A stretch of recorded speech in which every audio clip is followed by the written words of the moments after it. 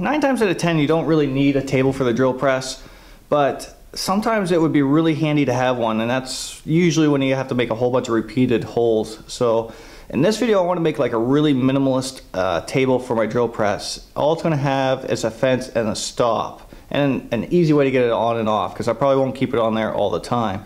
Now for material, I just actually happen to have from a previous project this big piece of plywood here, what's already doubled up, so it's 2 pieces of plywood thick, and that's what I'll use for the top.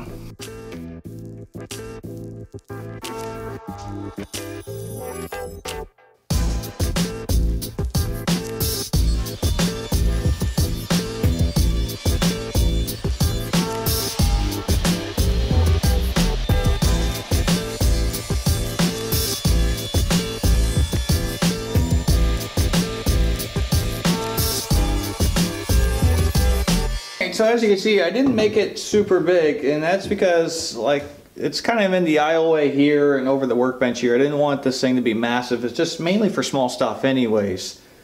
So this is my size. What I'd like to do now is figure out a way to get this on and off here really simple. I don't even want to use any hardware if I could get away with it. So the first thing I'm going to do is recess about 1/4 of an inch circle the same diameter as this. Now if these 2 pieces weren't already glued together, I'd probably just cut the first piece out with a jigsaw and do that, but where these were already laminated together, I'm just going to put it in the X-carve and do 1/4 inch recess.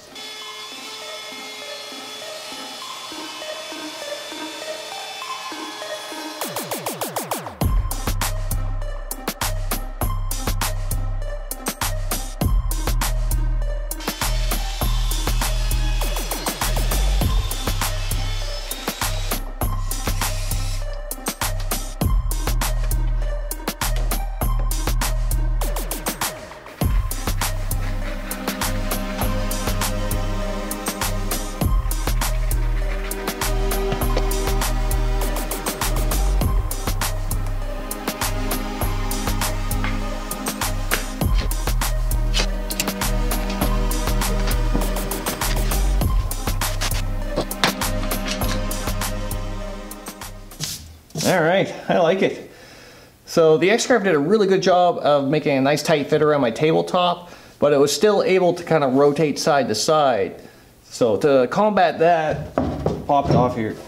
I just added a couple keys right here and here, and they just made up with the slots in the table, and that just locks the table right into place. Nice and sturdy. So that's good, no tools or anything to take it off.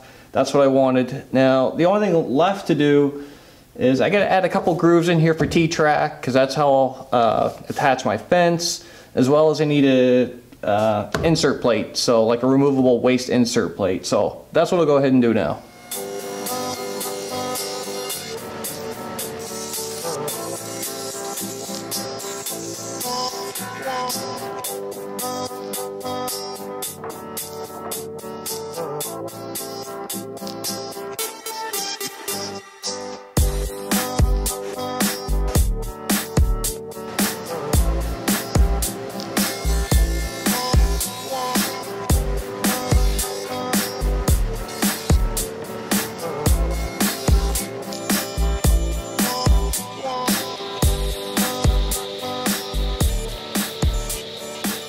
Alright, I managed to get the T-track in and this nice long insert plate. Now, I didn't have enough T-track to just do it in 2 pieces. I actually had to do this one in like 2 pieces by itself. Not a huge deal, but yeah, it's all the T-track I had. Now, the insert plate, you might remember if you watched me build that cabinet, I ended up with a whole bunch of waste of this stuff. So I just went ahead and cut a whole bunch of these. So I don't have to worry about like using this up too quick or anything, because I got a whole bunch of these to go through. And as you're drilling, you can kind of just move this around to get a new spot each time if you're trying to avoid that chip out. So the only thing left now is the fence. It's going to be super simple, just 2 pieces of plywood laminated together, and then cut I think I'm going to do 1 5/8 tall. So I'll go ahead and do that now.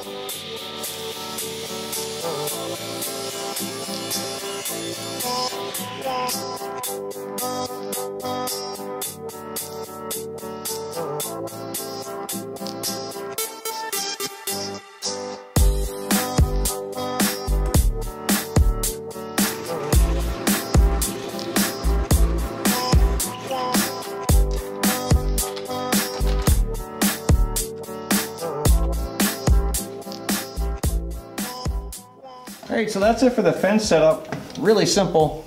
You probably are wondering though, are you gonna put like a T-track in here for a stop walk?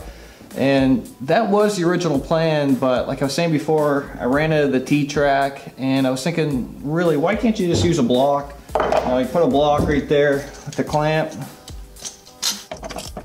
Just as simple, I think. And you know, if I do find it too cumbersome, I can come back and put a T-track in there, but for now I think that will be fine.